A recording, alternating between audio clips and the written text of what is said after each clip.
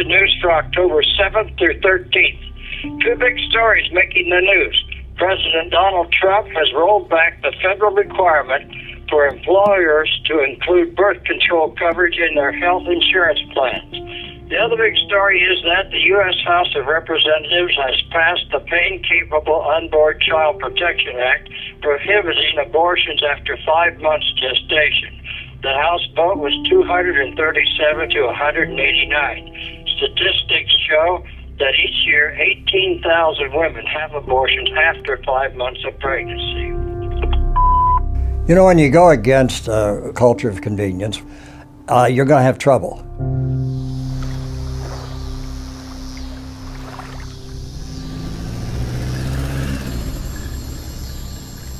Several times we had threat phone calls to the House. I mean, usually it was just calling you a bunch of dirty names and then hanging up. But in one instance, one of the kids answered the phone, and the person said something to the effect of, "We're going to shoot your father, you better watch out." In another case, I answered the phone and was told that I should go to the morgue to identify my husband's body. One night we heard a couple of crashes, and the windows were broken out. And next morning we found two great big bricks in the house, one through the living room, it just missed the piano, and one in the dining room. One time I was hit by a whole can of paint, black paint, and when I turned around to see who had thrown the paint at me, they swung the brush with the paint across my eyes. I had to have the paint removed from under my eyelids later on. We've had everything thrown at us. We have been called everything you can think of.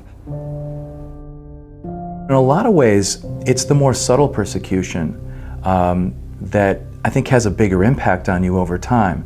Family members who can't get past your religious convictions or your political views or who you're voting for. Friends from high school who you see at the reunion who don't want to talk to you because of the work that you're doing. I was working as an account executive for a public relations firm after I quit teaching at the University of Notre Dame. I really loved the job, but when I read Roe v. Wade, Doe v. Bolton, I realized our nation was in big trouble.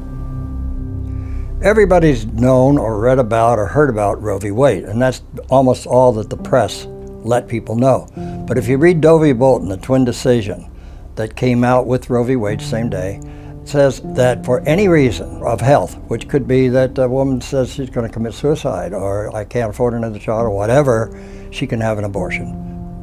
That changed our whole lives, and I discovered a whole different side to Joe. I mean, he was always a very spiritually based person. He'd studied in the seminary for many years, and his faith was very, very important to him as it was to me. He had marched with Martin Luther King in Montgomery, so we had done a few things like that locally too, but abortion was just not on the radar screen at all. We didn't talk about it, we didn't know that there were cases going on. I would never have expected that we would end up spending all this time doing this. I got interested in fighting abortion. I found out where the abortion clinics were. I went to them. I tried to talk to the women. In the process, my boss called me in and he said, "Joe, why don't you go full-time in fighting abortion?" I said, "Well, how do I make a living?" Well, he said, "You got PR experience and stuff like that. You'll work it out." And so I started the Pro-Life Action League and very carefully picked out the name. Pro-life, all the way. We're also against assisted suicide and so on. And it's action. You've got to be out there, you've got to bring other people in, you've got to let them know there's a battle going on, and it's a league. We work with pro-lifers everywhere, including in Europe. We actually were so naive, we thought it would only take a year or two. All you had to do was let people know that the unborn baby is a human being. So these Americans who actually love life, we thought, would rise up in righteous indignation and they would overturn the whole thing real fast. This won't take long because everybody's really good at heart, we thought.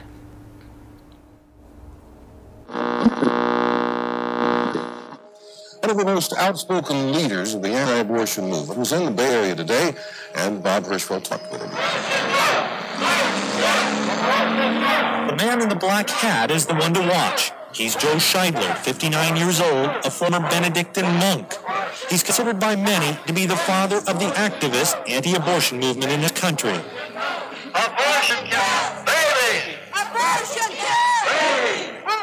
His supporters in the Bay Area joined him here at the Pregnancy Consultation Center on Bush Street for what turned out to be a strictly symbolic protest, since the abortion clinic had already closed for the day. All day long, the abortions go on here. Just that they're not doing them now doesn't really matter. This is the place. This is the death camp. And we're protesting it now because it deserves to be protested day in and day out. Scheidler literally wrote a book on fighting against abortions. He's an effective speaker, holding his audience spellbound, mixing humor with a healthy dose of fire and brimstone. He doesn't talk about violence. His big hope is for a change in the Supreme Court, a new justice who'll vote to overturn the landmark decision that permitted abortions in the first place. If one of these guys, Bill Brennan or one of them, could be dragged screaming to an asylum somewhere and forced to resign, or we could replace him, Reagan's still president, we might turn this thing around overnight, and they know it. They know Joe Schediler, too. He's not a fighter to be underestimated. In San Francisco, Bob Hirschfeld for the 10 o'clock news. You have to try to convert people. St. Paul was not violent. St. John, none of the apostles were violent. They were trying to spread a message which was hard to spread. That's what we're trying to do. But we have to do it in a rational way, in a reasonable way, and wherever possible, we do it in the legal way. But sometimes we felt it was time to go into the clinics and talk to the women sitting there. Well, that's trespassing. We would break the law where it was necessary to save a life, but never violently. Pro-choice groups agree that the protesters have a right to express their opinions on public property. But when these protesters go inside the clinic, the police are called in to restore order. Don't want anybody inside the place of business. Okay. Well, that's our idea, to keep everybody under it. Michael Turco, News 36, Tonight. I've only been arrested about 18 times, nothing. I was picketing a NAF convention, that's the National Abortion Federation, and I was served a notice that I was being sued by the National Organization for Women because I was keeping people from having abortions, and therefore the abortion clinics were not making the money they should. So before that was dismissed, they added RICO, Racketeer Influence Corrupt Organization charges, where you make money by committing crimes. You're kind of the man in the background. Other people commit the crimes, but you get the profit. Whatever damages you're charged with, they automatically triple. Well, we thought they can't use that against us. We don't make any money stopping abortion. So we took it to the Supreme Court, all the way up. And the Supreme Court ruled unanimously they could use the RICO charges against us. And that started the case then, where we heard all the lies that I was a racketeer. Back in the earlier days of the pro-life movement, we had a national gathering every year. And I had two friends, Jerry Horn and Norm Stone, that owned a motel. To welcome us to their motel, they had the great big sign out in front, like motels do. And Jerry Horn was putting up pro-life activists have a ball. And he found out in his box he didn't have an extra L. So he thought, what can I say instead of ball? So he had have a blast. So have a blast became very serious in the court case. And Faye Clayton, the attorney for now, National Organization for Women, showed it on a huge screen, have a blast, as though we were planning bombings. And I was found guilty by a six-man jury, a six-person jury, of having violated the RICO. And so then we had to start the whole process of going through the courts. We needed to come up with $250,000 when we were charged with racketeering.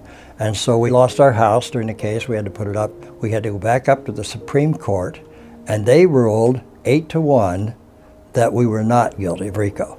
Supreme Court 3 times, first case in history. In the news, it's in the law books. You talk to kids studying law, oh yeah, I read Now versus Scheidler, you know. That's good to get the message out.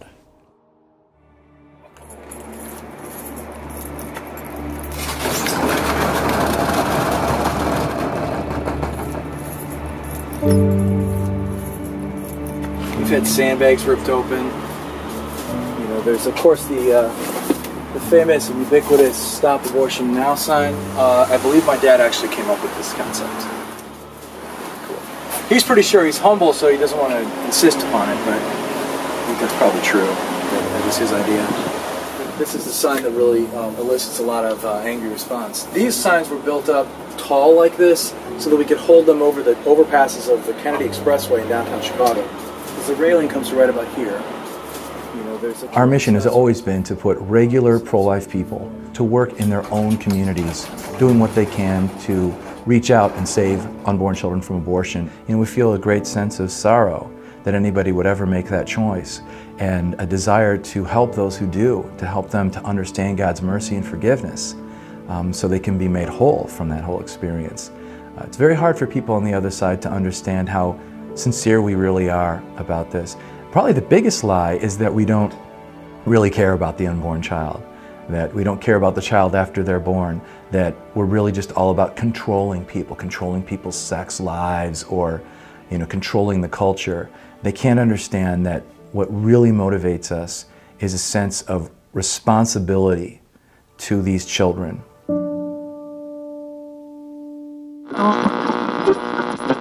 Question, please. Do you have a matching concern that you care to articulate about what happens after people are born and they come in poverty circumstances, not eating, not having received postnatal care, trying to get an education and trying to live? That's the question? That is the question. I have a very deep concern for all human beings. I don't believe that you solve problems of hunger and other by killing people.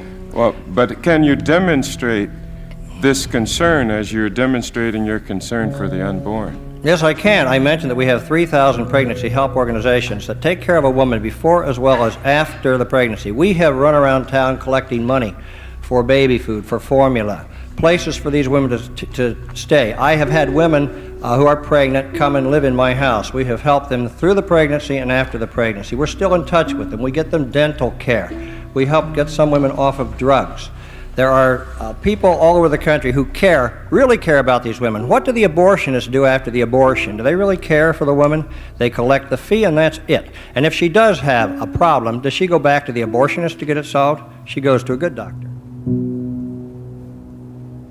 The high point of my pro-life career, I think, and I've had many high points because I've seen the babies that were saved and all, but it was a couple that at a meeting said that they had decided not to have an abortion because of an ad they saw in the Chicago Sun-Times. That was our ad. Now abortion is 8 letters, so it's little. Baby is 4 letters, so it's big. So right in the middle of all the abortion ads is baby. And every week we could change it. So we could say, your baby has fingerprints, your baby has a heartbeat, your baby has brainwaves, and baby would stand out. And this couple had seen that ad, they were ready for an abortion, and that particular ad saved a baby's life. I remember one time in Rockford, Illinois, we were out on the street and a woman came up to us and she seemed very emotional. But instead of arguing with us or yelling at us, she came up and fell into my mother's arms weeping because she had passed by one of our displays about 2 years, 3 years before and had decided to cancel her abortion appointment. And in her car was her little child, little toddler, who would not have been with her. Called him the love of her life because we'd been there one day. And to get a little taste of the joy she had at being so close to making the wrong choice and losing that joy that was in her life, that's a tremendous privilege and really is a little piece of heaven. I hope that other people will take a look at the challenges that our culture faces and the world that our children and their children are growing up in, and take it personally to really get involved. It will involve some sacrifices. You don't do that without a strong faith. And I do think that this is what God had planned. I mean, you look at Joe's background in his seminary training and his PR background, layout and design, giving talks, getting a master's in public speaking. Everything came together to be what he needed in order to be the pro-life leader that he became. It's a life work which I didn't ask for. I never would have dreamed I would spend 44 years and maybe a few more fighting for the unborn, because I never thought in America we would allow the killing of a posterity. But we have killed millions of children in this country and thrown them in the garbage. And they aren't garbage. They're made in the image and likeness of God. Well, you know, my father's a very humble guy, and he's always asking himself what more he could have done. And that frustrates me a little bit as his son, because I don't know what more he could possibly have done. You know, he sacrificed so much for this cause. He sacrificed so much for these children, who he has always had a special connection to. We can't presume on anything, and I certainly will follow his instructions and pray for him when he finally leaves us. Pray for his soul and, you know, appeal to God and his mercy. But from where I'm sitting, you know, Joe Schediler's a saint. I just finished reading some 500 birthday cards and greetings for my 90th birthday. That was September 7th. If you were one of the greeters, thanks a million. I was very humbled by these tributes to an old activist who just can't sit still while abortion is the law of the land. And thank you for calling Pro-Life Action News.